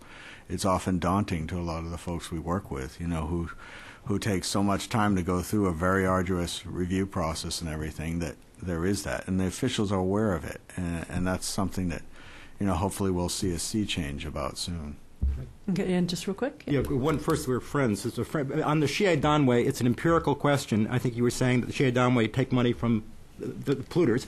They're funded by the regulated entities. The empirical question is, A, is that any different than the officials in many towns who also may be funded by the entities? B, is that my understanding, having tried to get into this question, is that at the MEP, Xie Danwei do go out, are marketized after Zhu Ranji's reforms to downsize, you guys get your own money, but the local levels, for example, Shanghai, Pudong, in fact, it's 100% government funded. It's an empirical question getting at the conflict of interest. A question for Ted on the milk is, are there, as far as I can tell, there are no permitted group actions, and that what we're seeing as the Chinese characteristics is that the solution for these, you call toxic torts, are going to be, or I'm not sure they're all toxic, are going to be government solutions the way that after 9/11, Ken Feinberg was given the role of you fix this, we're not going to have a court. Whether we're really seeing, notwithstanding all the talk, any group actions that are succeeding on either the milk or the school. Succeeding in being accepted, not succeeding in being won. I mean, that we should know very soon. I mean, a lot of that activity that I've been talking about that's evident in the press, it's just it's something that the government was really caught by surprise about. I mean, a lot of the toxic torts that we usually see, the ones that resulted in Xie Zhenhua, others stepping down, a lot of that was government intervening. I mean, the efforts of our friends in the in the legal area, I'm pulling out this. I haven't read through it yet. I have the Chinese and English, but it's a case study on tort case for 1,721 victims of pollution. So I'll make sure Jennifer gets that for people that want to. Is this CLAP? Is this Wolfsen Foz Group? Or is it's related to Wolfsen Foz Group, but it's actually the main actors behind it was the Green Association of Pingnan. Yeah, the Pingnan guys. We had a box on them in our pub had a box on 2 years ago. So, okay, Cheryl. Hi. I've almost lost my train of thought. In response to some of the points you were making, and the excellent comments from all my colleagues, that yes, you have to. Some things get lost in translation, as I've learned from my colleague Professor Jianyu Li. Administrative penalties in China is removing an official from his position and he loses his job, which is a completely different concept than administrative penalties in the United States. And everything is very personal, and everything is very the responsibility of these appointed officials in their job. And they'll be moved out. Sometimes they'll be moved in an equally nice position elsewhere, but that's the sanction. But I do see, and I'm making a statement, and I'd like you to comment on it. From what I've seen, environmental protection initially was a creature of economic policy. The way you met these reduction targets, and I agree, the plans have been very important and so forth, was that you shut down marginal operations that you needed to shut down because they were economically marginal. And you want to create more greater productivity and build newer plants that are less polluting. And so that you had not only permission but directive from on high. And that the enforcement in a long-term sense of actually having facilities operate but operate in compliance with some requirements has been more elusive. It's not the focus. But I see a couple of trends. One of them, and this goes against the grain of everybody's equal and everybody shares in this, is the adoption of higher penalties. In fact, the targets for environmental targets were not met to the chagrin of the Prime Minister. And I think that they'll find that the system doesn't work for them like it does in other areas. And and they've also lacked the infrastructure to implement our laws. I don't think we could have made the progress we did with our Water Act if we just had the Act and regulations. We had permits which translated that into a requirement at the individual facility level. And I think the adoption of the permitting program in water will potentially make a huge difference, along with these additional penalties. For engaging law in a more integrated way. And I think it's also happening, as it does in the United States, with some leaders. You have a number of provincial governments that have really taken the bigger step, not the minimum of SO2 and COD and the reduction, the percent reductions, but actually going after some of their stuff. You look, in the United States, we have 60-year-old power plants that are not controlled. I mean, we have our issues too, and they are working against the clock in China, given the enormous growth and potential. But at least I see that they're working on some of these instruments as well as better ways to hold provincial governments accountable that go beyond just this accounting and levy system of the inventories and levies. They are working with us on that. So I see adoption of some of these other regulatory tools and approaches that will start to put in place the apparatus you need to make these things real. Okay. I just want to comment you to comment on that. Response from anybody up here? Well, I know that, of course, OECA and also I think Dan Dudek from Environmental Defense have made this low-level penalty. How can you have enforcement if you don't get punished? I'm afraid, we don't know enough. I think this is really a cultural question. I was surprised when I read our colleague Durwood's compendium that the literature on enforcement, we're talking about globally, is the Becker article is very small understanding, some little theory about the relationship between penalty and compliance. I was in the Clinton administration a commissioner of the OSHA Review Commission, and I was really surprised. I got my first case, big case. The penalty was $250 under OSHA. I mean, but we have more or less pretty good compliance with OSHA. So how much is that cultural? The other side of it, we know, is China, you can get the death penalty, right? So you kill the chicken to, scare the monkeys. Scare the monkeys, right? So I think that there's got to be a finer grain thinking about the relationship between the, just the level of the penalty and what you're going to get.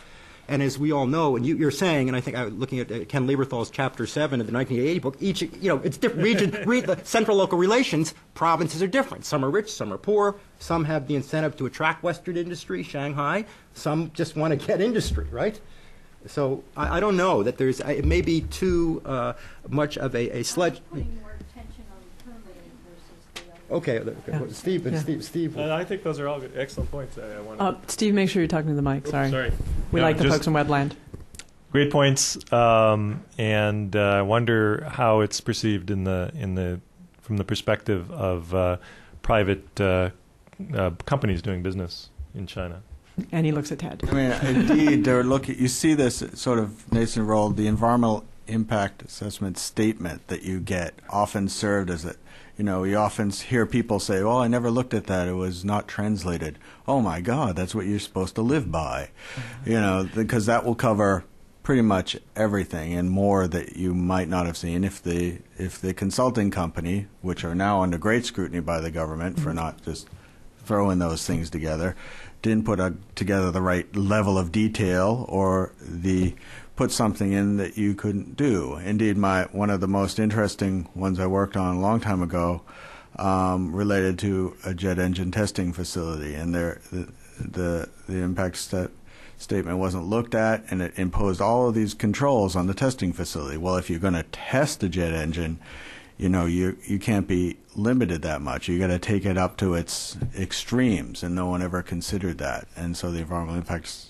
statement actually didn't allow the facility to operate if it was implemented appropriately. But looking at that, they are looking at that. They're looking at the multimedia permit vehicle, because that is something that they will then look to as the record, as the vehicle by which then they will identify whether this entity is in compliance. The other thing is that I've talked to a lot of the officials that are drafting. They're looking at the penalty provisions. We always hope for something a little more, if not stringent, clear, but also some innovation, as I said. You do see that. You see now more and more provisions that aren't quite to the level of whistleblowing, but they are promoting that. It's a standard in every law to say we encourage you to, shout out if you see some violating activity. But of course, what are the protections for that individual? That's a different situation. But the transparency initiatives are going to start to change that culture, as well as the media's role. We've often talked in this forum about how the media. I've been on with media, the journalists that go in after the government leaves, because when the government comes, often everyone knows, and they turn back on the scrubbers and they do everything. But then they leave, and the media sits around and sees what's happened and watches them shut everything off again or undertake other legal activities. And that is often something that it also has an effect on compliance. I talked about that sense, though, that the officials are very, very concerned about flexibility in some of the rules, but also I'm hoping for a little more in terms of testing some of their rules. It takes a lot of effort, but for example, the provision I said about a 3-year import ban, if they use that once against an entity that was really egregiously violating the law, rejecting the law, that kind of thing, that would send a pretty good message around. They are very good at promoting that kind of understanding, and they are thinking about these. The other issue is the moral suasion aspects. There is an increasing number of blacklists. There are an increasing number of related initiatives. Yes, there's also incentives, and you often see companies, other members of the regulated community lauded, but increasingly there are also blacklists. And the procurement initiatives I wanted to focus people on. Yes, there's some problems with them, because often how you get from one list to another is still fairly opaque in terms of being subject to clear rules. But the fact that you must comply with things or you don't sell to the Chinese government, which is quite a large entity, does have a different kind of incentive. Just as a lot of corporation supplier programs, if you do not adhere to these rules, you do not get contracts. Those are also having an effect. There's a definite role for the government, but all of these together are hopefully having a transforming role on the group. And I would say someone else who's written a lot about this sort of, in the Asian context, using other tools, moral suasion, not quite the Singapore, wear the yellow jacket and be on public TV at night, but although that has an aspect, but this kind of entity is Tony Apoza, who you may know from the Philippines. Yeah. I just want to jump in, prerogative of the chair. And I think this is mainly for Ted. A few years ago when I had a group of U.S. and Chinese, we were looking at water conflict resolution in the U.S. and China, comparing mechanisms or if there were any. And when we met in MEP, at that point there was a woman in charge of the water office and said that they were considering some kind of regulation or law or something about transboundary water pollution conflict resolution, because there is a lot of interprovincial water conflicts. Have you seen any? It disappeared. I don't think it disappeared, and that is hasn't come out. Nature. That is one of the, also for the regional offices, that is one of their main intervention areas. It has to be interprovincial, transboundary, and that is one of the concerns. It's like, okay, those cases, as I know, talking to my pals there, don't come up that often. But it's definitely not that the regional offices are going in and say EPB bad, you're not enforcing your role. They have a limited set of conditions under which they can intervene. But that is the way they get in also. I mean, when we were talking to the Ministry of Environmental Protection, who we were working with a long time ago, they asked the World Bank and others to help understands other structures. Why should, they wanted to obviously promote why they should be a cabinet level entity, not just in the seat back there, whispering over the shoulder of the cabinet members saying, don't forget us, don't forget us. Was because, and obviously there was a lot of jealousy among the cabinet group because they knew, the development agencies and others in particular, that environmental controls can put some stops on what they want to do. That is the same in most countries where you have this rise of the environmental authorities. When they finally succeed in getting to this ministry level position, a lot credited their new administrator, who was indeed a politician from way back. We had so many years, Chu Guiping, others who were technocrats. They knew environmental issues. They had, born and bred on them, really enjoyed these things. But, they did form an important role and still do. Indeed, Xi Jinping still at the National Development Reform Commission, a very powerful entity, of course. But this political understanding, I think, helped seal this deal. And in doing that, there was the political sensitivity that we don't want to reach too far. We know we have to fix the vertical issues with the ministry, but if we start reaching for that, they're going to pound us back to the last age when we don't do this. So it's a very pragmatic approach. We become a cabinet level ministry, then we have to deal with these other structural issues, and indeed everything is highly political there, interagency politics, but also the subnational, national government issues. And I see that as hopefully being something that they'll address soon. And if you think that the law can affect this, one place to deal with that transboundary water pollution issue is to put a strong provision in the permitting regulations, giving the downstream state some kind of a role when the upstream province is writing its permit. Yeah, I mean, right now there's just this very informal, when there are water conflicts, that the government, the next level up, can just kind of come in and, make everything harmonious. But it's very ad hoc. Yeah, but it's been one of the areas where the Ministry of Water Resources folks have also had a lot to say. The water area in China is fair. People that focus on it with the Ministry of Agriculture and others involved needs work. But the 0 hour incident, Jennifer, the 0 hour incident. It's the ADR, Chinese. This is the Chinese style of the upstream, downstream pollution. They sunk the boats, and finally they get the attention of the officials to solve. Yeah, but it's all very. It usually takes again. Often gets violent at the local levels, and everybody has to call in Beijing, which is just not the way to solve things. Okay, I've got two very quick, very short here. Okay, you and you. Okay. Yeah, very short. Oh wait, first him and then you. Sorry. I'm sorry. We'd save time doing simultaneously, but we'd all get muddled up. So yes. Okay, you go first, gentlemen, and then her. Okay, thank you. Chia Chen, freelance correspondent. I'm very, very late, but from the question and answer, I understand what issue discussed here. I think all the issue, it won't do any good because it's after fact. What I think need is this: you need to have a government infrastructure, and just use the U.S. for example. We reached today is in almost 50 years making. In the 1960s, we have student movement to protect environment, so we create EPA, and then in the 70s, not many people know, we have protect the human resources movement. And we create OSHA. And then also we do extensive education. And in the whole country, we created many, many schools of public health. So from all this, we can reach it today. Thank you. Okay. Yeah. Other question. You'll have to go online check the PowerPoints because they did actually cover some of the points of some of that foundations being started in China as a trend. Yes, in the back. Hi, I'm Susan Weld from Law Asia at Georgetown Law School. And my question is about institutional question, really. I've read something about green courts in regional areas, and I wonder if they're helpful in reducing the gap, because they do reduce the physical gap between the center and the region which has the particular problems. Thank you.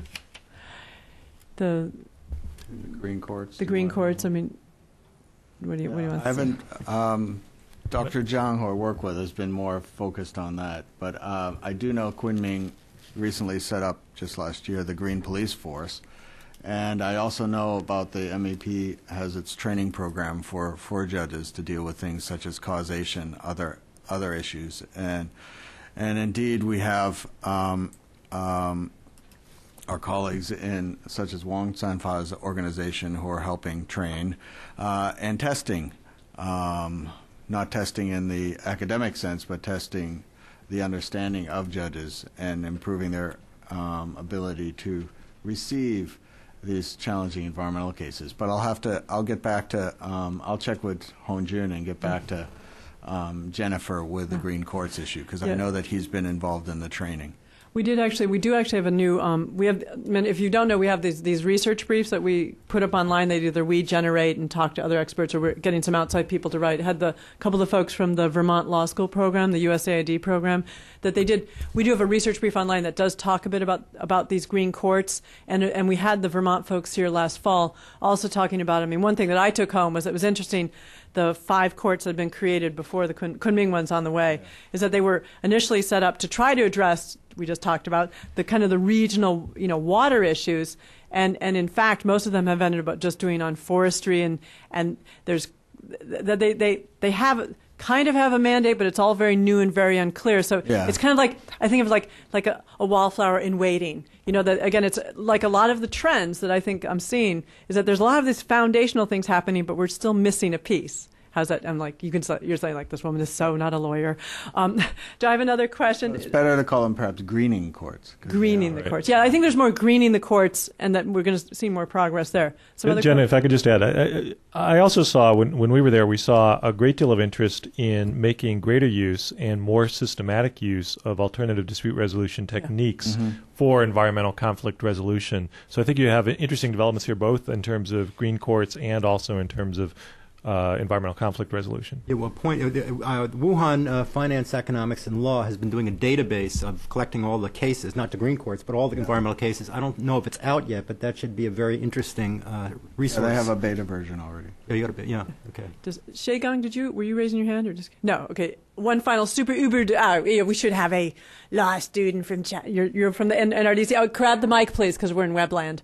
No, I'm interning in NRDC. I'm from Tsinghua University Law School. So you're going to close us out. I'm interested in stormwater pollution. As I know, U.S. EPA started addressing this pollution since 1980s. But still, in China, I hardly saw any legal response to this issue. So I wonder if you could elaborate more on this point. And the second question is, as you talk about planning issue, I have this question for Dan. What do you think of the city and rural planning law issued last year? Because I heard that since that law release, part of the plan can be enforced. Not the goal of the plan, but some part of it.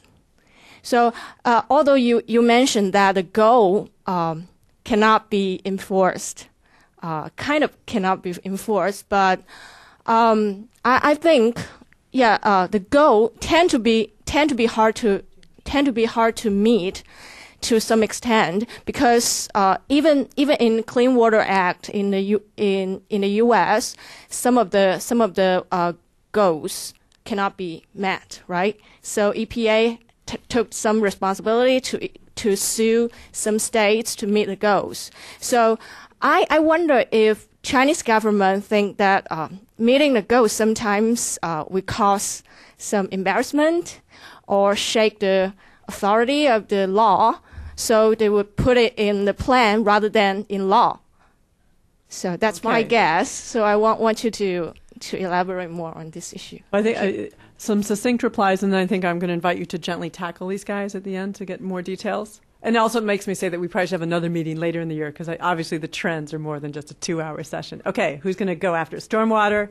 Well, on stormwater, as luck would have it, our water guys are meeting right now with the Beijing Water District folks over next door. Wow. So I don't think we have any water folks to answer that question, but maybe afterwards we can find. But we are moving away. We are in the cities that have the old systems where the sewage and stormwater are combined. We're trying to move away from that now, but we can find somebody else to give you more detail on that.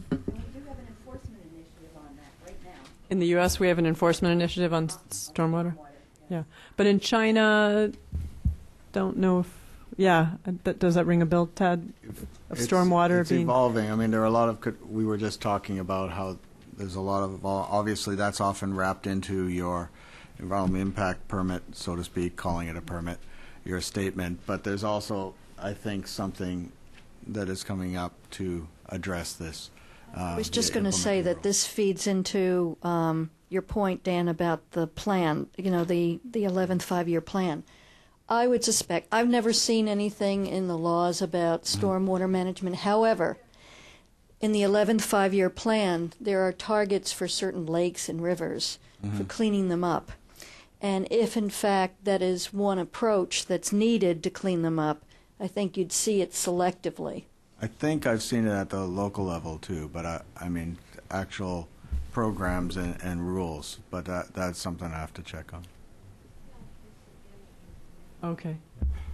On the plan, I think this is a case where I feel very virtuous. I can refer you to 3 experts who are all Tsinghua connected. First, Qi who had been the senior environmental with Huanggang at the Gonggang Guanli, now is at the Energy Foundation.